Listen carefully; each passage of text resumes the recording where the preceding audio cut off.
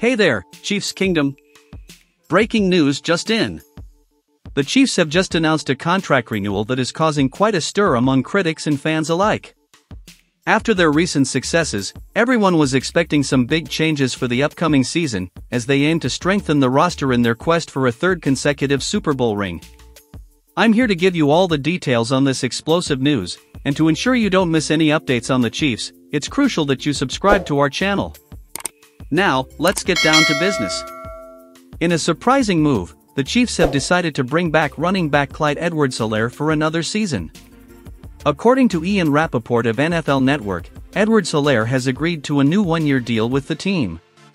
This news caught many fans off guard, considering his lukewarm performance since being drafted in the first round back in 2020.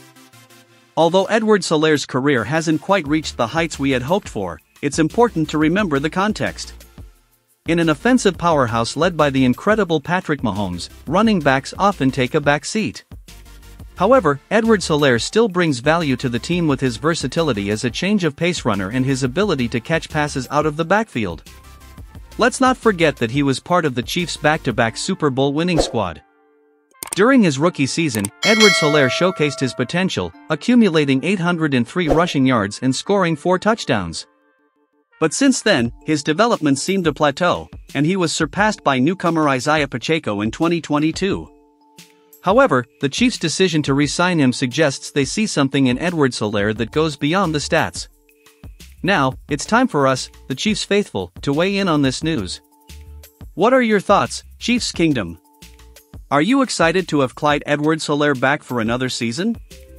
Do you think he can bounce back and prove his worth to the team? Or do you believe the Chiefs should have pursued other options in the running back position? Let us know in the comments below. And don't forget to show your support by liking this video and subscribing to our channel. We'll continue to bring you all the latest news, rumors, and analysis on our Kansas City Chiefs. Stay tuned, Chiefs Kingdom, as we gear up for another exciting season. Go Chiefs!